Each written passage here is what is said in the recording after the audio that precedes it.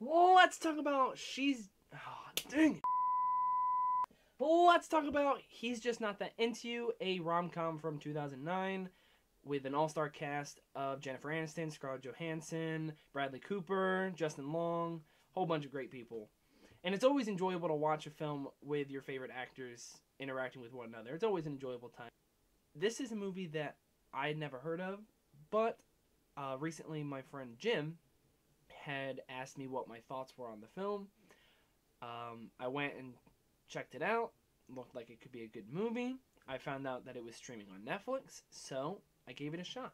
It's kind of just following these different characters in these different stages of relationships. People who are trying to find a date on Friday night and trying to understand the signals that people are giving to see if they're really into you, and trying to get a relationship where they're just there to have fun, and seeing the way people talk is really important, and what they say and how they say it. It's kind of just how to read the signals, which I think is really cool because a lot of people can relate to that kind of part of dating.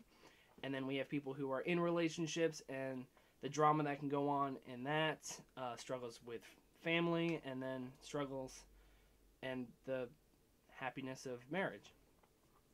And it was an enjoyable movie watching all these characters connected in all these unique different ways, sort of how Love Actually was, which was a movie I really enjoyed. Yeah, I mean, I watched it. It's just not anything crazy. Like, this would be a good movie to just sit down with your significant other or some friends to watch and enjoy, and see your favorite actors. The plots for each of the relationships isn't like anything we've never seen before. Nobody does amazing job in their performances. They're kind of just their usual selves in the film. So I thoroughly enjoyed the movie, and being stuck inside all day and you're scrolling through Netflix, I definitely recommend giving this a shot if you're looking for a rom-com.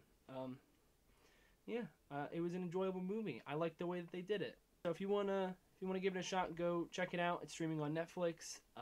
He's Just Not That Into You. Go check it out.